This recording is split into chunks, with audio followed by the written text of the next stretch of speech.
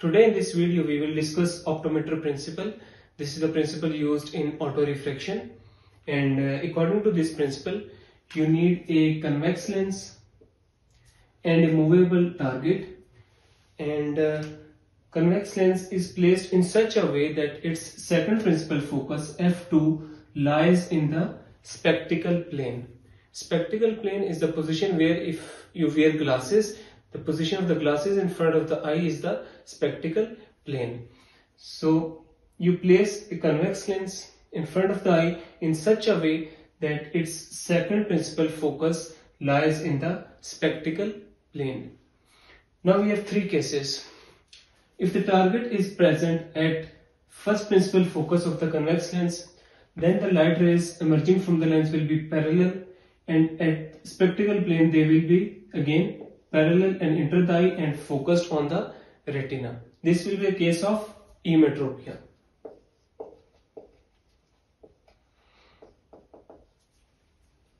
In the second case, the target is clear at a point within the first principal focus of the convex lens. So the light rays at the second principal focus or at the spectacle plane will be diverging. This is simulating a concave lens, so it will indicate myopia. So this is the case of myopia. In the third case, the target is clear at a point outside first principal focus of the convex lens. So the light rays coming at spectacle plane will be converging, simulating a convex lens, converging lens. This is the case of hypermetropia.